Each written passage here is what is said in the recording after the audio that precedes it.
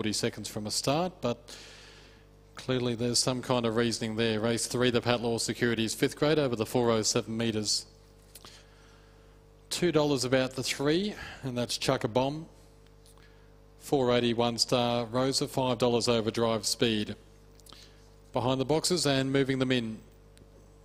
Thank you, Mick. Yes, behind the boxes and moving them in here for the 3rd. Nice and early here for race number 3.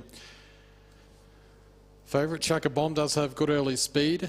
Overdrive Speed looks a very good chance off the 2 star Rosa from the 1. Likely to hold a prominent position early as well. So about to move them forward. This is race number 3, and Chuck a Bomb. He's very quick on his night. Big dog, around the 35-36 kilo mark. He's our favourite here for race number 3. There's the green light. We're set for a start. Racing.